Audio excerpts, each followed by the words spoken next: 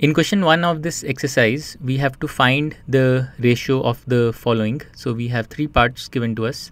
In each part, there are 2 quantities given, and we have to find the ratio of those 2 quantities. So let's start with part 1, part A. So in part A, we have to find the ratio of the speed of a cycle 15 kilometers per hour to the speed of a scooter 30 kilometers per hour. So the first speed is 15 kilometers per hour and the second speed is 30 kilometers per hour. So we have to find the ratio of these 2 quantities. So the ratio will be 15 kilometers per hour by 30 kilometers per hour, and because these two are in the same units, the units cancel and we have 15 by 30 or 1 by 2, and we can write this 1 by 2 ratio as 1:2.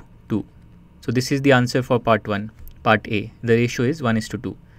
Now in part B, the 2 quantities are 5 meters and 10 kilometers. So we have to find the ratio of 5 meters to 10 kilometers. Now in this case, the units are different, so we will write the 2 quantities in the same unit.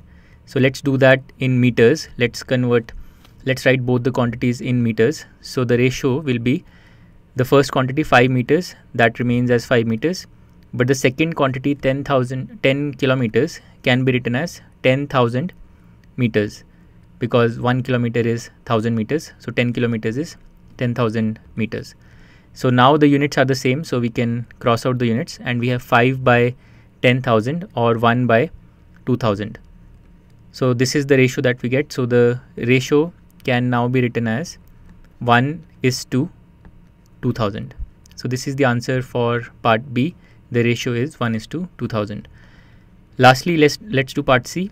So in part C, the 2 quantities are 50 paise and rupees 5. So again, the units are different. So we will write the 2 quantities in the same units and then we will take the ratio. So let's write both quantities in paise. So the ratio will be 50 paise by rupees 5. So rupees 5 will be 500 paise, because 1 rupee is 100 paise. And now we can take the ratio, so the units cancel out and we have 50 by 500 or 1 by 10.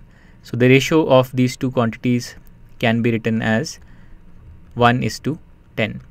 So this is the answer to part C, and with that all 3 parts of question 1 are done.